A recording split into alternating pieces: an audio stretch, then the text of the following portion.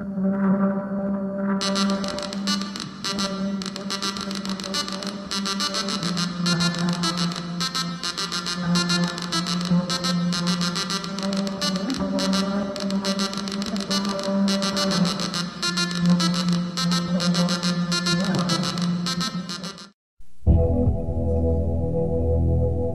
know what your TBBS is capable of.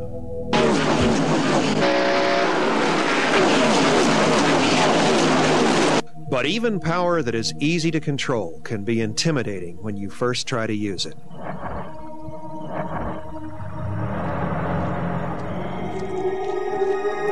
Fear not. While TBBS has power and flexibility to spare, with just a little knowledge and practice, you'll be well on your way to creating exactly the BBS you want. Hi, I'm Phil Becker, creator of TBBS. We all remember what it was like to be that student driver and to feel that unique combination of terror and excitement. It didn't take long for driving that car to feel as natural as breathing, but on that first day, you probably wonder how you would ever do it. That same feeling returns every time we start to use any powerful new technology. And while the concept of a BBS is very simple, to design the multi-user BBS you want and make it operate reliably, you're going to have to control some of the most complicated aspects of the computer art. And once you learn how to use TBBS, you'll find that it leverages your power to design bulletin boards, the same way your automobile leverages your power to travel.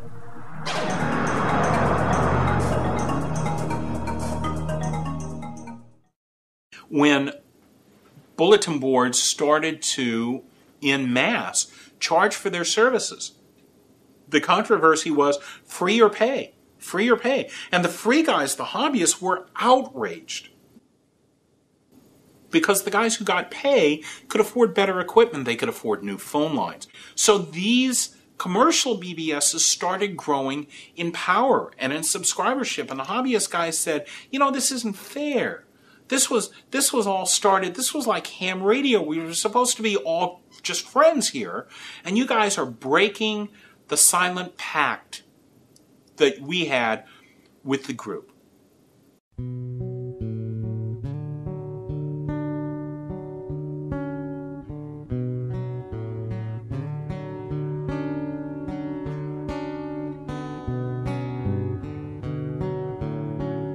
That's where you lost the hobbyist aspect, and that's where you lost that heart that I felt was there. I did it.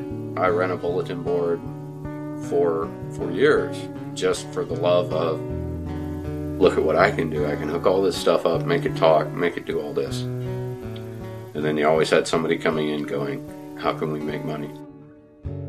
If you're running a business, great. Tell me about it before. Tell me when I step in the door. Tell me when I log in that it's a business, because that way I'll leave, because that's not what I'm in it for. I'm in it for the information.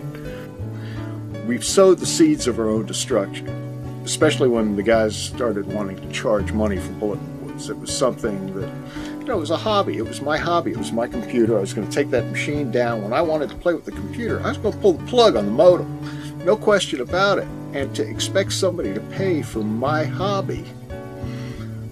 They weren't friendly anymore. They weren't people talking with people anymore. They were people talking with businesses. If you were to talk with somebody about something, you were talking to a hired mouthpiece. Basically, you're talking to people that have a policy and an agenda to speak, and that's what they're supposed to talk about, and it's not human anymore. And they all wanted 15 or 20 bucks a month. You're going to rapidly run out of money. So I think the charge boards started the downfall of bulletin boarding. And really, to be honest, I don't remember ever seeing a pay board that had anything unique on it. You know, like they had a gigantic selection of online games, or they had a gigantic selection of news feeds, or they had they had 20 lines or something like that.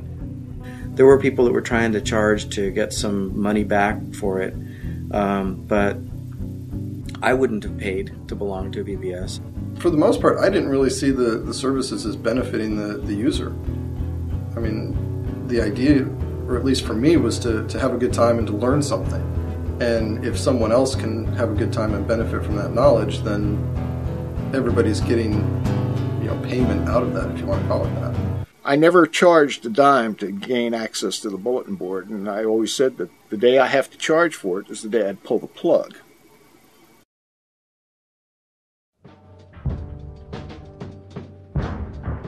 There have been times when I've, gone to the pawn shop on the behalf of SDF to pay for phone bills and things like that.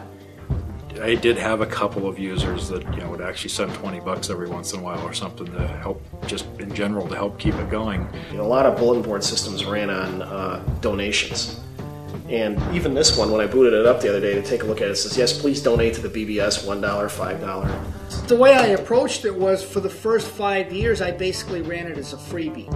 Anybody that came on could not pay anything. From about 85, 86, and increasing from 1 line to 4 lines, and eventually up to 16 physical telephone lines, and having a 3-figure phone bill, I decided, hey, we're going to have to put some kind of price tag on people having unlimited access. That really was the sole purpose of writing it. It was just for my own use. The fact that other people eventually became interested in it, and it did in fact get sold to some people, wasn't really part of my original plan. The idea was never to go mass market with it.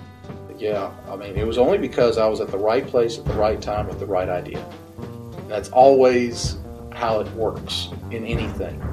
We packaged it up and sold the first 1.0 TBBS. I could not imagine at that time that there was a marketplace for it. Originally, it was not built to sell at all. I didn't want to sell Synchronet at all at first. It was certainly not a commercial venture. What changes your mind? Well, there was sysops that were, begging me to give me money. I think I said 400 copies in 10 years or something like that. Well, it turns out that by the end of a year and a half, he'd sold way more than whatever my number was that I said at the time. And it was actually starting to make me some significant money on the side. 1989, that's when I left my day job and went to work for Clark Development and made it a full-time job for me. Prior to that, we were doing a lot of work on the site, after hours, during lunch. People would send in checks. I was really surprised. I'd go to my mailbox and there was a check. What we really found was that charging, what the product was worth, really, I think, inspired people to pay for it. That once they saw that we were standing behind the product, that we were putting it forward, supporting it, enhancing it, and so on, it portrayed the image that it was worth that. No, actually in the manual it says at the end that we had dreams of being rich and famous, but we knew that we weren't going to be rich, so we may as well be famous. ExecPC was a reasonable sized bulletin. Actually, it was a very large bulletin board system in those days. When I joined, I'm going to say there were probably 150, 200 lines and probably 8,000 customers. Bob Mahoney, the founder of ExecPC, would sell his used hard drives, and I would go over to his house occasionally and purchase one of his used hard drives.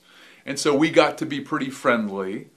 So in about 91, 92, I got a call from Bob saying he'd like to talk to me.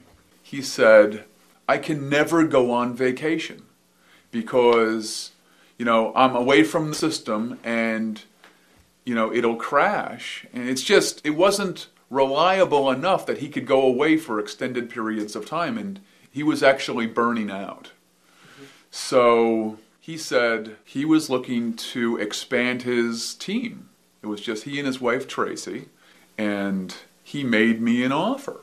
I initially said, well, I'm going to have to think about it.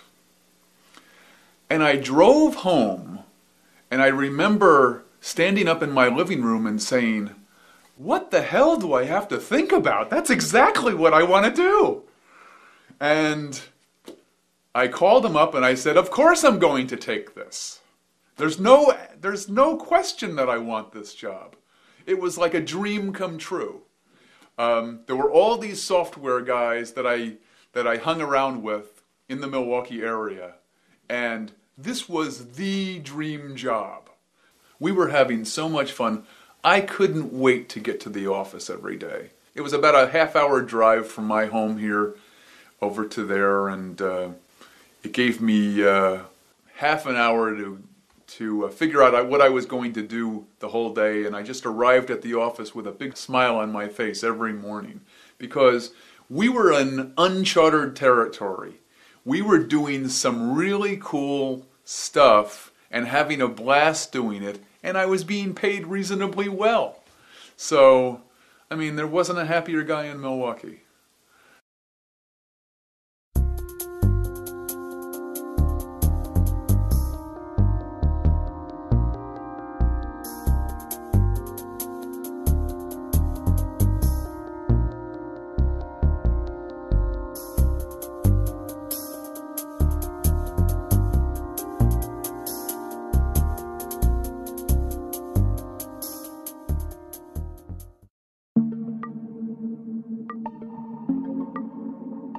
The whole economic model of having a commercial BBS was suspect because you need to reach a certain critical mass before you can just keep it going.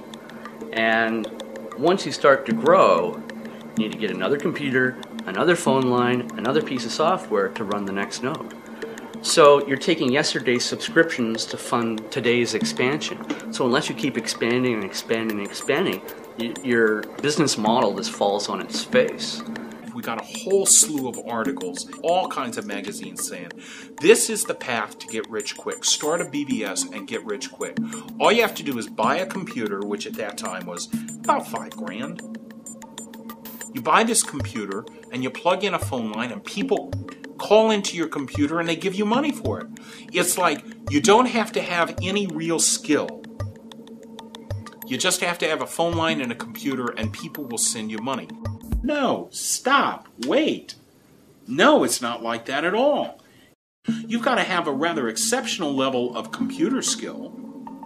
You have to go beyond that to understand the software. It was not easy. What somebody discovered is if you put a few pictures of naked people online and have this sex section of your bulletin board, people would pay money to get access to it. Certain boards, not usually certain types, but certain boards would give you there was a feeling this board is pretty scummy, or the people on this board tend to be slimy in their business dealings. You just never wanted to do anything in business with them. There was always this vibe of, okay, I've just shaken hands with you and let me wipe the oil off. The time when a BBS could charge, I think BBSes, when they did charge money, they were offering either porn or wares. And BBSes basically couldn't charge for anything else. It really brought to my attention how big basically the porn industry was in the BBS community. You know, you'd see it the few times that you'd see bulletin boards mentioned in the media, in the mass media, you know, in big newspapers and stuff. Probably half the time it was, hey, these seedy BBSs are places where guys download porn. You know, and that was the image that our business was getting from that. My world at that point was I had an office, which is about 400 square feet. We had fluorescent lights. It took me like a year and a half to go out and buy a couple halogen lamps. We had a lot of computer equipment and modems and a bong and a refrigerator with beer in it and, 100 phone lines. And I can remember at times I would take a call from a customer or something. Usually they'd sit there and say, well, your job is to sit there all day and work with bulletin boards? Wow, that'd be great, And I came up with a standard line eventually because I got that so often. I'd say, if my job was to do nothing but make love to beautiful women all day long, sooner or later I'd find something wrong with it. There's always a downside to anything. Most of the time I spent behind my desk at Mustang was on the phone talking to people. Trying to figure out their problems and letting them scream and yell and gripe and moan. And do whatever they needed to do to make them feel better about not getting the support they needed initially. I dealt with a lot of screaming people. There was at least one episode I remember where a guy threatened to shoot me with his shotgun if I didn't fix a bug that he thought was my fault in Searchlight BBS. So, was it your fault? I don't remember. I mean, it was probably a bug, and maybe it was a bug, but I don't know. Whatever it was, it wasn't worth shooting me for. And you certainly probably weren't inspired by the threat of death to go through the code. No, I think I just stopped taking that guy's calls. I remember one customer in particular, he was, I'm sure, frustrated in that we were unable to duplicate his problem, even though it kept happening to him. And so he finally got out his video camera. He videotaped the problem in action, sent it to us, and bang. I mean, then we knew exactly what to do. I remember sitting in my office saying, I'd gladly trade 5% of my health to, get to have this be a success, this release, and do sales and all that. And voila, I did trade 5%. I'm a diabetic now. So, probably attributed to not getting much exercise and things like that. And there was a time where all of us in tech support, we actually faked all the engineers into coming outside for a group photo. What we told them was going to be a group photo and turned into be a water balloon fest on them. Yeah, we got you back down. But to see it on the shelf of a store, it really changed things. It brought it into, created it into a business, and I think it got it into more people's hands, which exponentially grew the population of BBSes. A lot of people, in growing up through school and stuff, talking about bulletin boards at school with people that I knew, they had no idea what a bulletin board is or why you'd have one or why somebody would even call your computer. Yeah. And once it appeared on the shelves, people saw, oh, I can do all this and more. I can do that too. And I think a lot of this has to go with the fact that, just bulletin board system development is something that anyone who is developing that software or having almost any role in those companies, they love bulletin board systems. I mean, it's something they felt passionate about. And to work on those sorts of projects, to be a part of making that happen, that doesn't just become a job. That really does become something that they pay you to do it. I mean, that's a really nice bonus. But if they weren't paying you, you'd be at home doing this on your own anyway.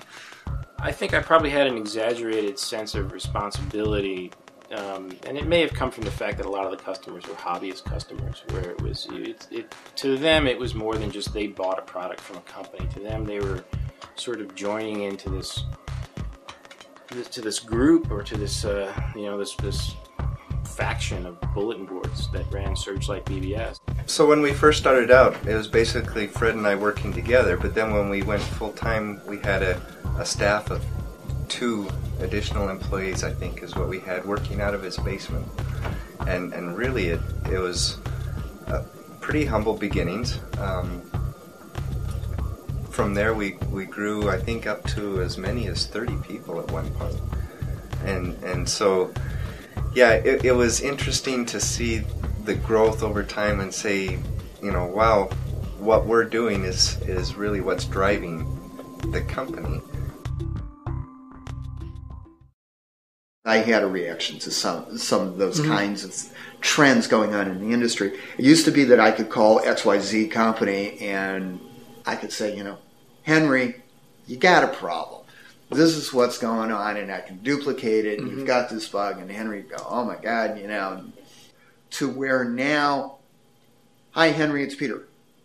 Oh, that's great, talk to my technical guy. You got shoved away, the old camaraderie of this small circle of people went away.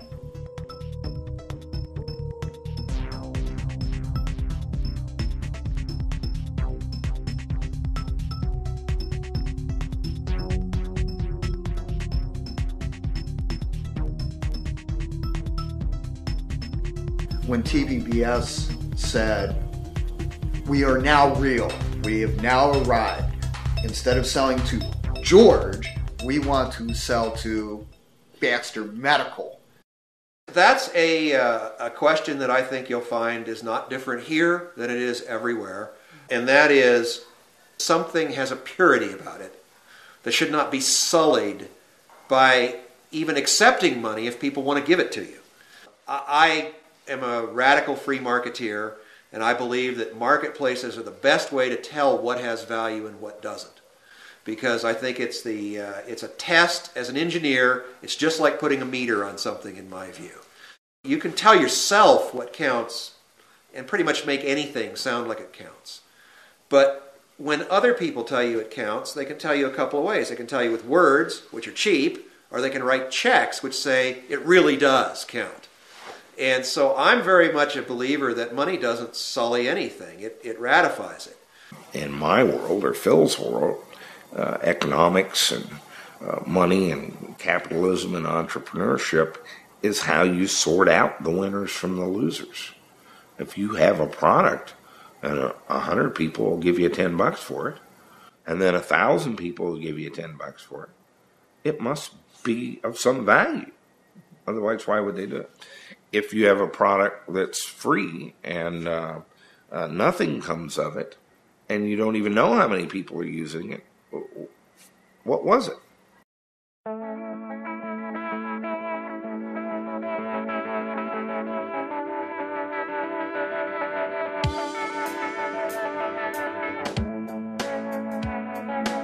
Once I started getting a publication called Board Watch by Jack Rickard, all of a sudden you have a monthly publication that literally lists thousands. My brother called me and he said, "Hey, I found this magazine. They're totally advertising BBS software and everything."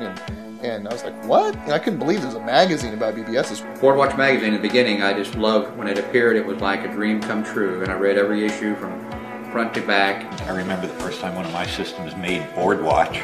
That was an experience. That was almost like the old song about making the cover of the Rolling Stone. For a sysop, being on the Boardwatch top 100 list was big time. You made it. Yeah, I think Boardwatch magazine made me start to feel guilty about operating. It felt like I'm supposed to be making money out of this. The character of Boardwatch was the character, Jack. It was him through and through. He was evident all the way through the magazine. His choice of writers, his choice of style, the way it looked, was Jack.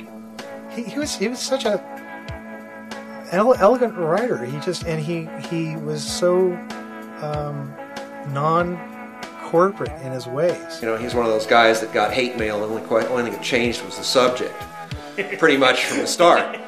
Being opinionated was almost a professional gig.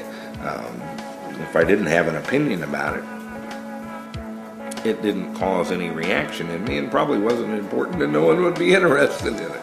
And if it did, I'd go ahead and put it in there. There was no pretense at editorial objectivity. It was, this guy's developed this and it's a stupid thing and it shouldn't be done and he won't last 6 months.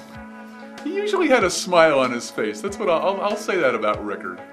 He was a pretty happy guy. He was a force on Galacticom that I sort of look like our other competitors. It wasn't always a friendly force. In fact, sometimes I'd say it was a downright hostile force, but it was a force that nonetheless made us stop and address issues and perspectives that we wouldn't have necessarily been paying attention to. But he was one of those sort of voices out there that just did not support bullshit.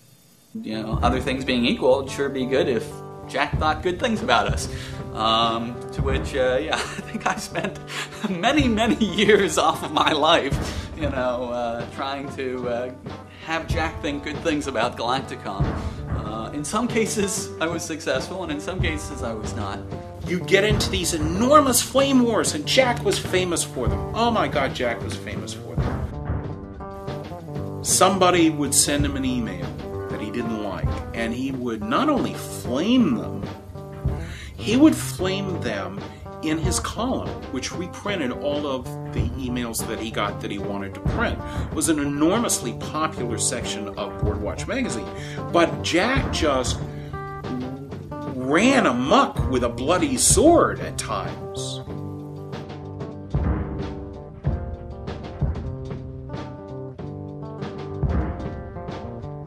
And he could do it. He could skewer people, and people loved to watch that. But it didn't add to our ability to get along together or work together or even to confront really important issues. If I tell you that this wireless 802.11g item that I'm looking at right now will do a 54 megabit data rate, that's sort of a dry kernel of information. If I adopt a position on whether it should do it at all, it's a little bit easier to convey in a entertaining fashion, one that you'll remember. And if I describe to you the politics of how they came to that encoding scheme and who the guy is that did this and why he was almost knifed by his own employer because that wasn't really the politic thing to do at the time, what will cause you to read it is my opinion on it and a story about a person. You know what was funny with the BBS world and this concept of competitors, I know we all got into it. Certainly Galacticom tried to compete very vigorously with eSoft and Mustang, but that was really a case where it was a rising tide lifting all boats. There were very few cases where I think we were taking customers away from each other. When you're on the field, you actually are trying to kill the guy across from you, but at the same time, if he kills you instead, you admire him for having done it. You know, like going out playing football, you know, where afterwards, you know, everyone can go get a beer. And you both will go out afterwards and buy each other a drink and be great friends. And it wasn't bitter. It wasn't like, you know, we really need to get those guys. The whole BBS industry was large enough for all of us to profit, all of us to benefit from it. So it wasn't a real competitive industry. It wasn't a real cutthroat business, if you will. It still stayed friendly, even in the marketing of it, in the sales. It was kind of a friendly competition kind of thing. I mean, it was more like, it wasn't like stomp on the other guy. It was like one-up him so that he could one-up you, so that you could one-up him, and just kind of both of you are improving each other by way of competition. We were just trying to show each other up on innovations, and I mean, wow, just one incredible force that was. Yeah, I think competition did a lot of good for everyone who was in that commercial sector.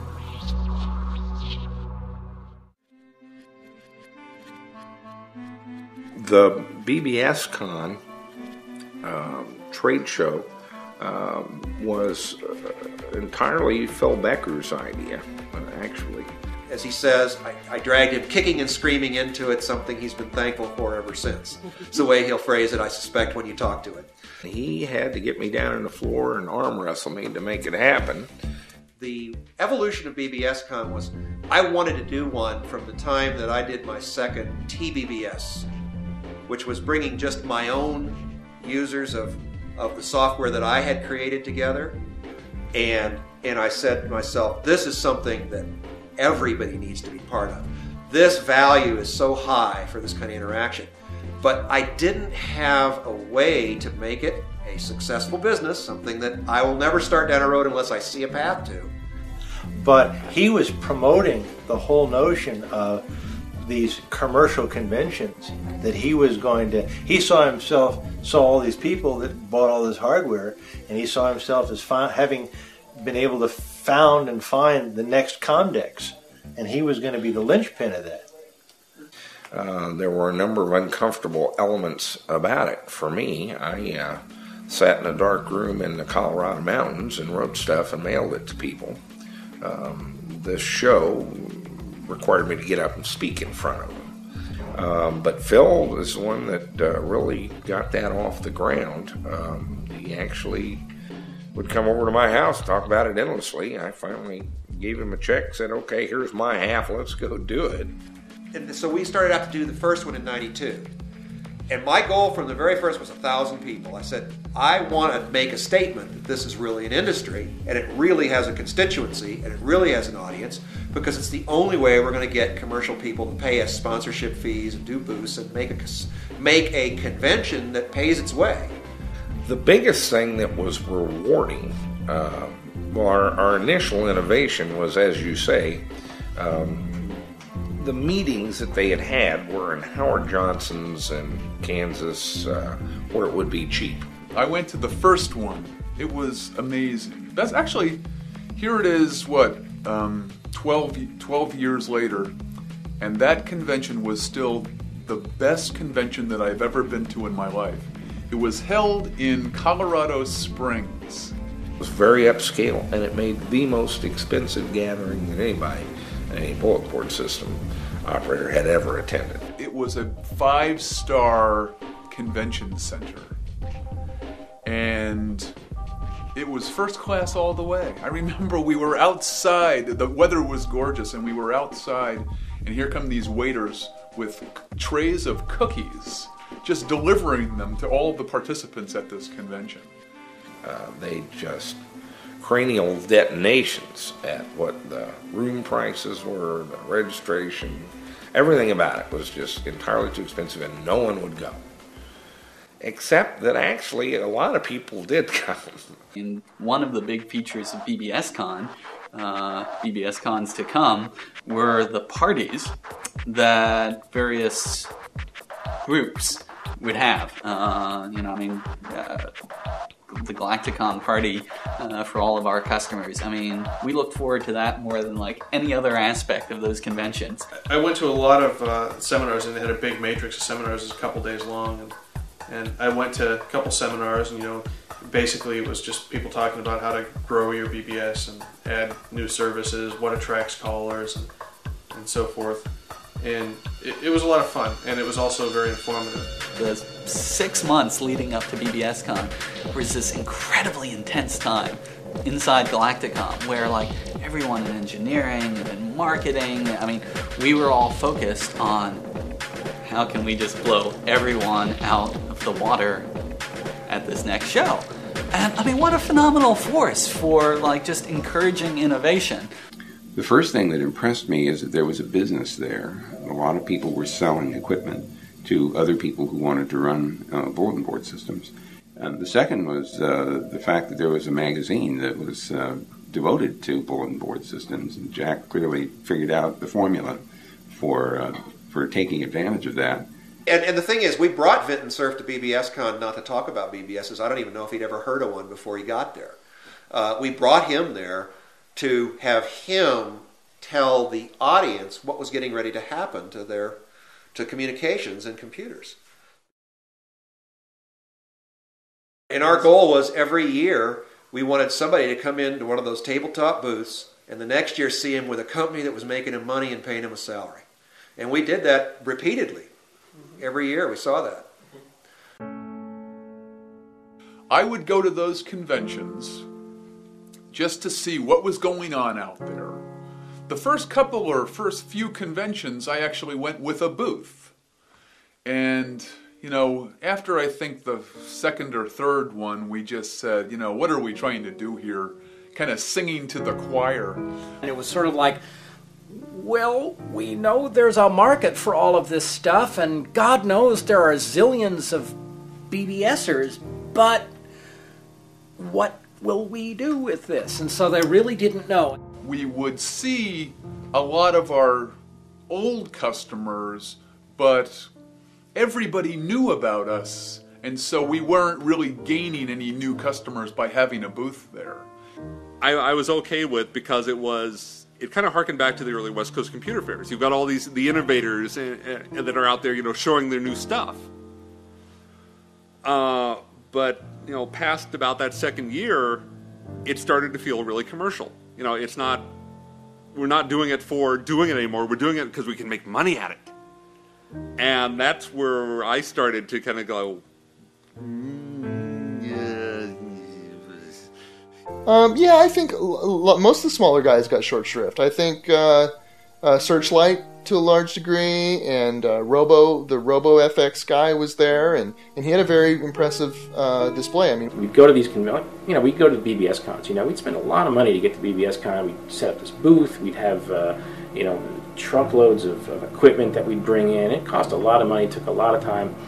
And who would walk up to my booth is not some guy with $10,000 to spend on a solution for his online services, but Joe BBS guy from New Jersey saying, you got something you can sell me for $35 that's going to let me talk to my friends online. That was a little disappointing. Well, I just think there was a conflict of interest. I think, the people that are writing the articles are the same people that, are best friends with or own, part of the competition. So they're not going to, give a fair share to each company. It was unethical. Those things never really paid off for us. I know they must have paid off for somebody because they had them every year and people would go. So, they obviously had something against us. So the fact that they did and they're in bed with Jack Rickard means that they're not going to do anything to help promote our software. So there was some conflict of interest there for sure. At a certain point in there, we probably spent more time with each other than with anybody else, both of us. But the truth is, that wasn't going to make any difference. The only edge it gave me was I could get his attention to ask him to look at something.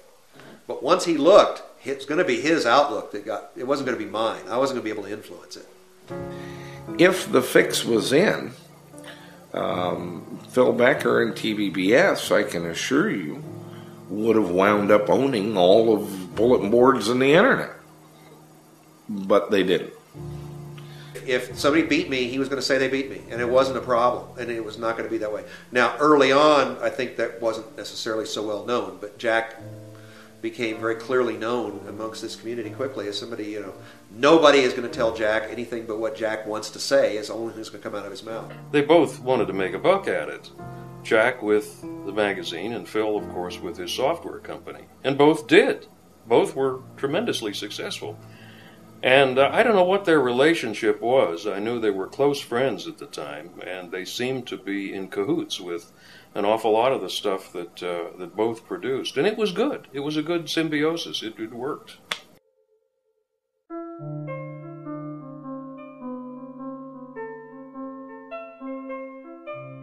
There is nothing permanent in computers. Everything has a life cycle, and don't fall in love with any part of it so deeply that you can't make it a comfortable part of your past. Once the internet, I'd say about the mid-95, early 96, is when I started to see a drop-off in callership. Here's the deal. I kind of feel like I'm telling people to get ready for this thing that's coming. And I'm describing a tsunami. And since it's 4 inches tall out in the Pacific, they've come down with buckets. It's going to wipe out, the beach. Instead of embracing the internet, I made the comment to my wife, oh, this is a new thing. It'll go away in a couple of years. It's like, okay, you live and learn. Once it started to become ISP watch instead of board watch is when I was really turned off by it, because that shift started to happen before the BBS scene had died. There was this huge division drawn by the participants between the internet and bulletin board systems. I was tone deaf to that. It looked like the same thing to me. Since, as I say, we covered the internet from 87 or 88, and bulletin boards from about the same time, I didn't realize how divided our audience was. Not anything against board watch at all, but as they were making a business decision. But I was disappointed in how quickly the lack of BBS coverage, it just disappeared like 96 and 97. And I really think the people that I had in mind as our readership, it wasn't. So that division between the dial-up over the telephone lines and the internet was dialed up over the I still don't quite get the division.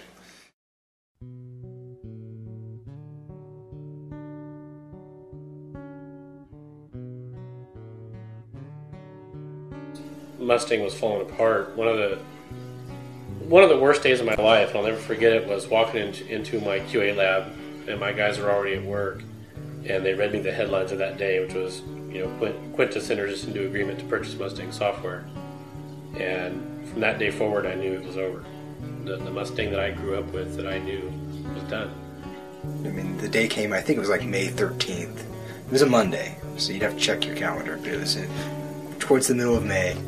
And we got about 3 hours in, and he just came in and said, "You can keep working, but I can't pay you any further than this very moment." And he wrote a handwritten check for, like, I think it was the new pay period, 3 hours. It was rather sad to see that.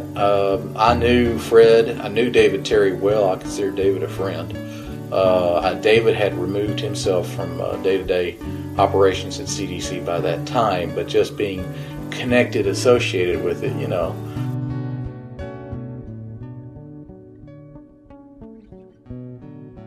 I didn't like to see how it went down. A lot of people lost orders, confidence in the industry, which of course by then was pretty much dying anyway. That's why it happened.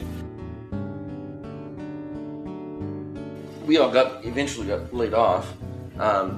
There's still a core group of Mustang people over the years to keep in touch, email, chats, the like.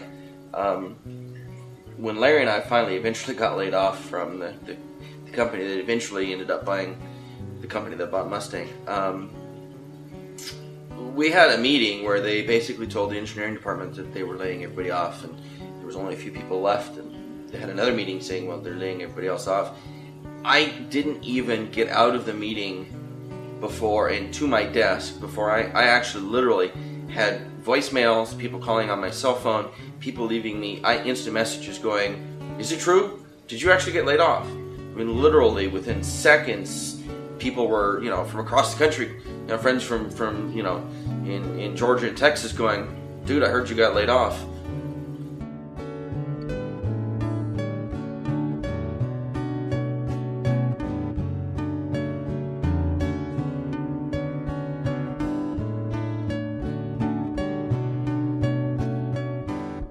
And all of a sudden, it got to be Wall Street money guys that were on my phone mostly, not technical innovators and entrepreneurs. People were raising $100 million on a 16-page paper plan for something that was goofy. If it was done, it was a stupid idea and nobody needed it. At that point, I'm kind of out of here. It's a different thing. The townies have moved in. We're not on the prairie here. There's no Dodge City, right? This is all townies, and so they don't need me, and I'll move along and go find something more interesting.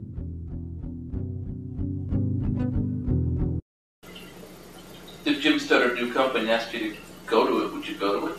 In a heartbeat. No question. It's not even an option. Yeah.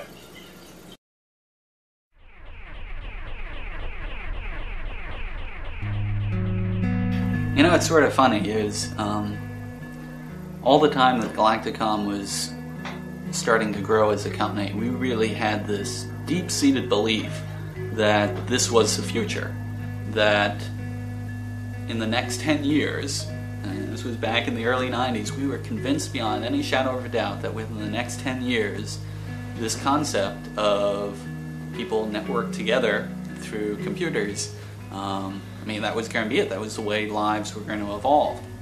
And it was fascinating that we could be so right and so wrong at the same time. It was great. I look back at 6 years of challenge and fun, and all I can do is smile.